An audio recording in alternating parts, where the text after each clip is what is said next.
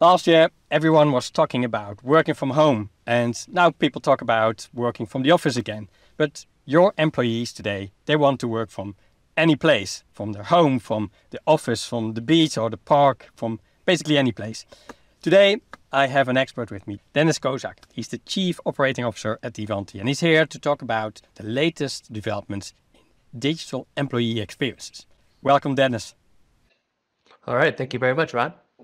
Yeah, talking about digital employee experiences, finding and retaining the right talent, I think, is a major challenge for companies today. Can digital employee experience help with this? And why do you think that it's important for organizations to pay close attention to this? Yeah, I think it's a critical importance for not only for employers to provide a great experience for their employees, but they have to recognize that it drives customer experiences, right? And in terms of how all of their employees interact with customers and interact with each other, really a key driver in productivity. Yeah, so you were talking about increasing and improving the customer experience, and where digital employee experience is really key to this. And you manage operation at Ivanti, and you must optimize the performance. You want to keep your employees happy. You want to keep them motivated. Can you share your experience on the, let's say, based on your role, what the impact is of a positive digital employee experience? Sure. Listen, for any employee, especially mine in sales and marketing and operations, access from wherever they're working to the corporate environment, access to information, access to applications are critical for them to be productive employees. And what people often forget is they get excited about the device that they have. Maybe they have the latest iPhone or a Mac device or a Dell laptop, but the connectivity to the corporate environment and managing that connectivity for a seamless experience, right? Being able to log on from anywhere quickly and get the information you need is really the key driver. And people often forget that that's the IT infrastructure that's behind that. The second there's trouble, you remember that it's IT that's there, right? And the whole goal of providing a positive digital experience is to make sure that that's an absolute non-issue, no matter what task you need to perform. Yeah, and that's indeed it's critical.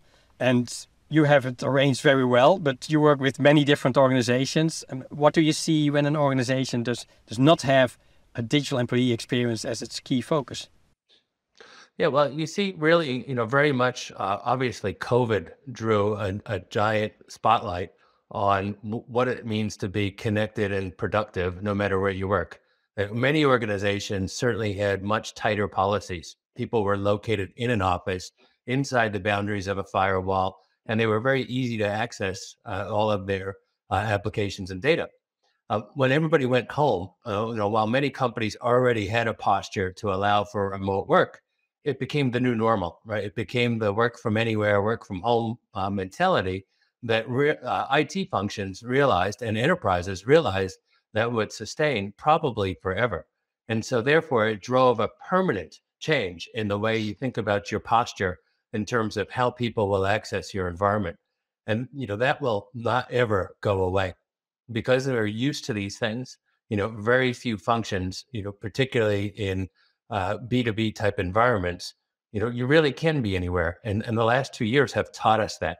And so while that will sustain, whether we do go back to offices part-time, or we go to co-locations, or we join for hybrid meetings or physical meetings, nonetheless, you're still going to have to contend with all of the challenges around people accessing data from different points.